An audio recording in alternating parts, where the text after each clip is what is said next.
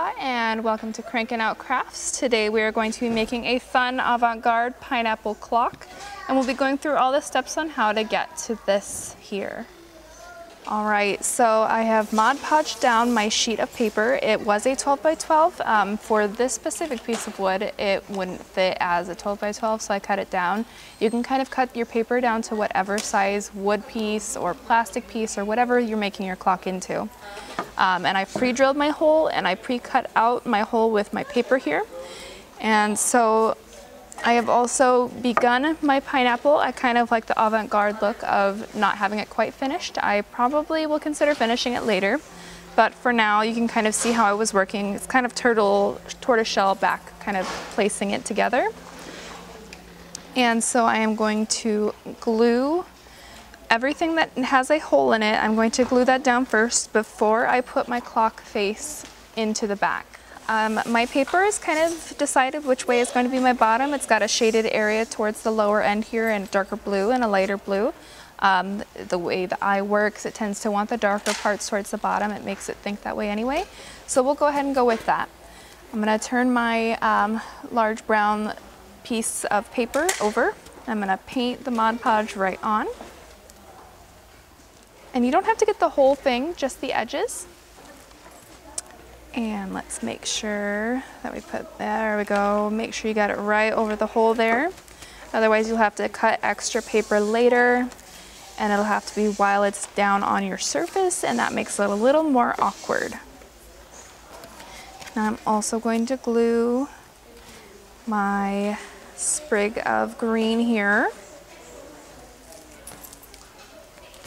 And with this part, like I was saying before, just the edges, this one's got a lot of edges, so make sure that you really spread your Mod Podge all the way across.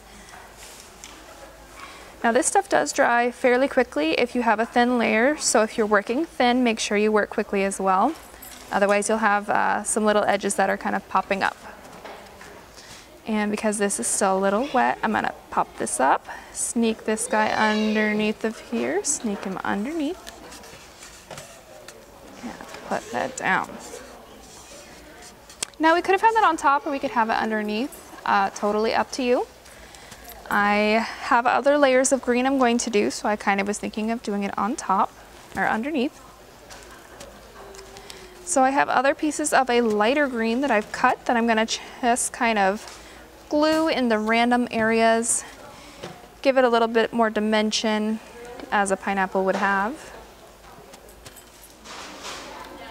Let's have that popping right up. Oh yeah. So the things that are closer to the front, we're gonna have be a lighter color.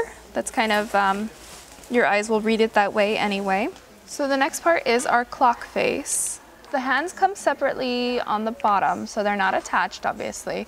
And so you're just going to put that in the back, and you put that washer in there like that bad boy. I can never remember which way it goes. I think it goes this way.